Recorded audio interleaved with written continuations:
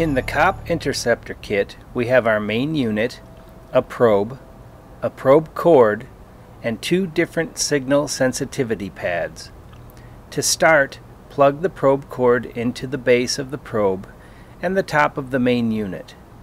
Normally, you will select the low sensitivity pad. In the case of a low signal output from a well-shielded coil, you can use the high sensitivity pad to monitor the coil signals. Use the red button to turn the unit on. You will see a momentary display of the product and version number.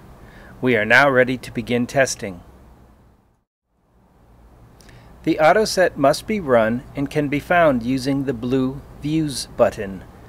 Press and hold for 1 second to bring up the main menu selections. Use the red button to select autoset from the menu. Place the probe over the coil and press the blue Views button again to begin autoset.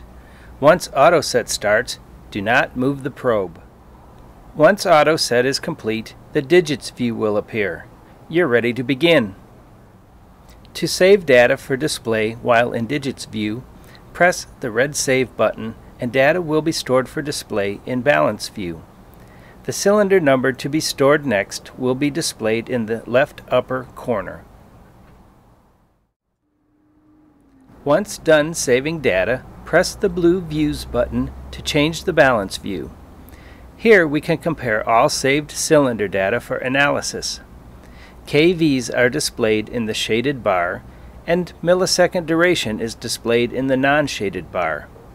Comparing cylinders indicates millisecond duration on cylinder 2 is well below the other cylinders.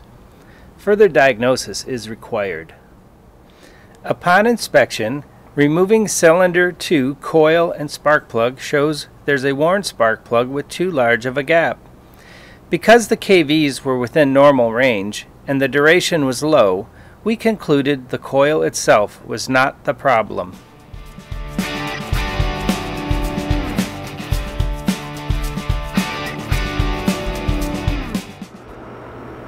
Using the blue Views button, toggle to Trend View. Trend View displays data in real time.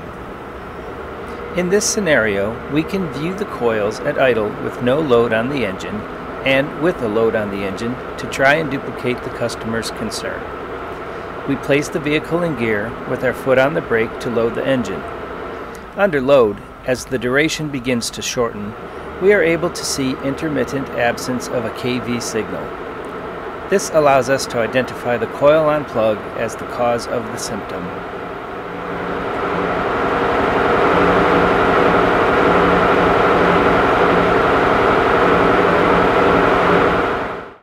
Viewing this same coil with an oscilloscope, we can see that it was internally shorting. When in digits view, a misfire will be displayed as a lightning bolt next to the KV display. In trend view, you will see a misfire counter in the upper left-hand corner of the display.